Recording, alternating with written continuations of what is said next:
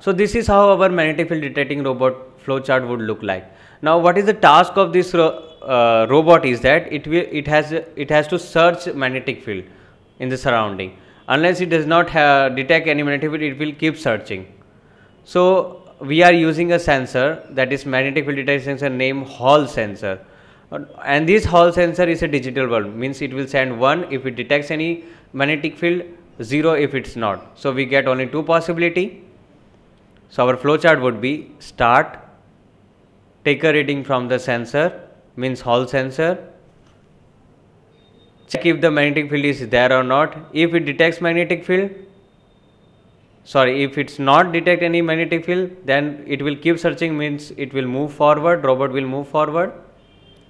Or if it detects any magnetic field, then if the robot was moving earlier, it will stop, or if it was placed before starting in magnetic field area, then it will not move, means it will remain the position it was earlier.